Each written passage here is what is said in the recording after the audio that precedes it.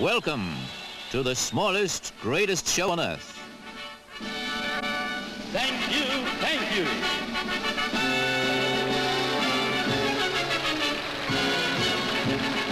All the thrills of the big top, or in this case the little top, are here in modelled miniature.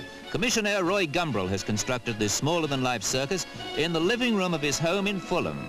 And so far it's taken him more than 500 hours to make.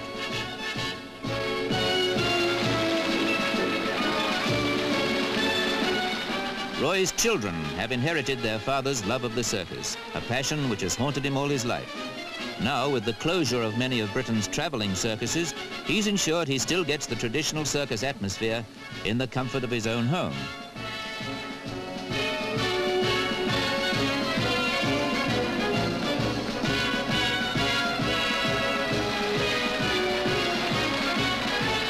None of the animals or humans which swing round on the tabletop turntable are more than 3 inches high, but the toys take plenty of time to adapt to the needs of the Gumbrell circus.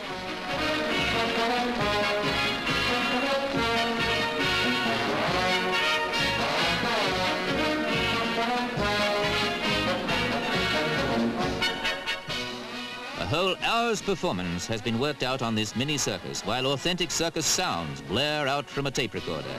And when one act finishes, the next inanimate ensemble takes the ring, after first being unpacked in the kitchen. The lions may not roar, but at least the high-wire cyclist performs his feats of derring-do, and without a safety net too. One circus artist who literally has nerves of steel.